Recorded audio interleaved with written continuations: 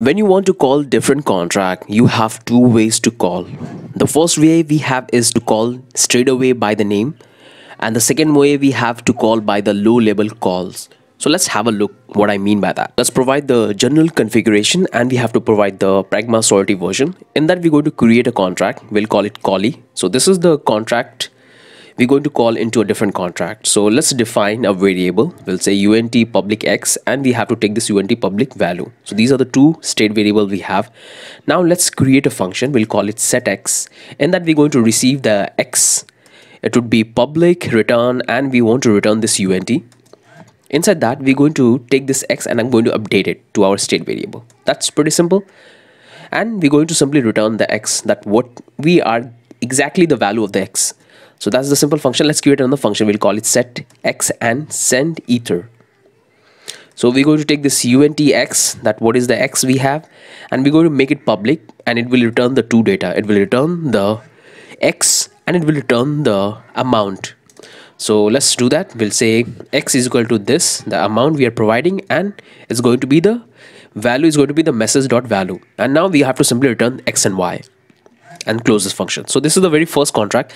Now we're going to create a second contract. In that we're going to call these functions, and we want to understand the ways we can call different contract.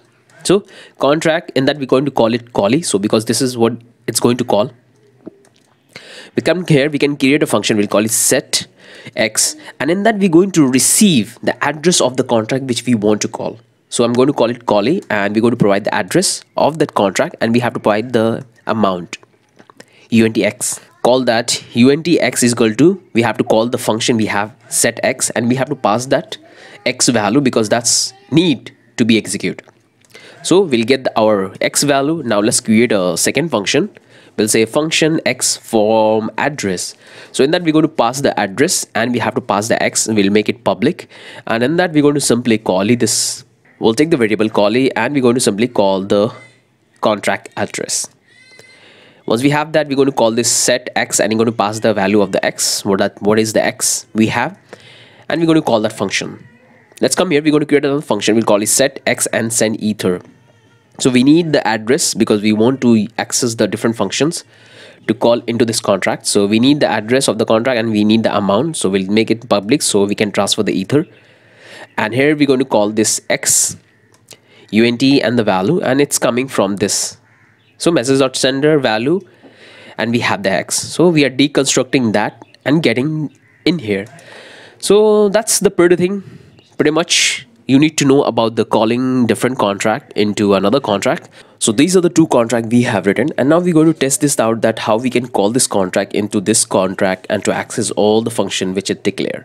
So let's come here, let's deploy the contract. So here you can see the first contract we have to deploy this callie, deploy that one, and here you can see we got deployed, and here you can able to find the value of x and y, which is currently empty.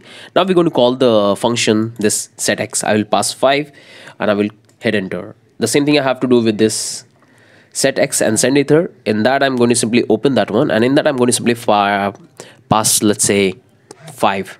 If I hit the transaction, the logs, let's have a look at the logs. The transaction went successful. If I click on this, I'll 5, and if I call this, I'll get 0, because if I want to send the transaction, I need to make it select the amount we want to transfer and then click on the transfer. If I click the transfer, the transaction went successful. If I check the value, we have this 5 ether in terms of weight. So this one is working fine. Now let's close this contract, and now let's deploy the contract number caller, and let's deploy that one. The contract got deployed. Let's have a look in the console. So this is all the function we have which we declare in here, and now we can easily able to access. So to access the function of these contract, first thing we have to provide the address of the contract. So in that I'm going to provide the address of this contract, and now I can simply call it. So if I paste that one, and here I have to provide the amount, which is x. If I call that, the transaction went successful. So that looks fine. If you want to do the same thing for the other one, here you have to do the same thing. If you want to send the ether, you can provide this address, you can send that 5, and you can select the amount which you want to transfer from here in terms of ether, and you can make a request. So if you make that, the transaction went successful. This looks fine. If you want to do the same thing for the address, you can do that. Simply pass that, and you can pass the amount. and you can simply do the transaction. So everything's working fine, no more error we have. If you open the logs, you can able to see all the data which you have provided. Okay, so that's how you can call the different contract into another contract. If you open that, if you call this one, you can see you will still have the same variable, because there is no changes you're going to make in the contract B, because you are trying to inherit that contract and you are getting the result in this contract, and you can execute the function the way you want, the data the way you want. So hope this makes sense. If you still have any confusion, try to analyze the code, that what is we had doing here, how we are accessing this contract. Just try to analyze this one. So hope this is making sense to all of you. Still have any confusion, any doubt, do leave in the comment section, and that's the only thing I want to cover. Let's move to the next video.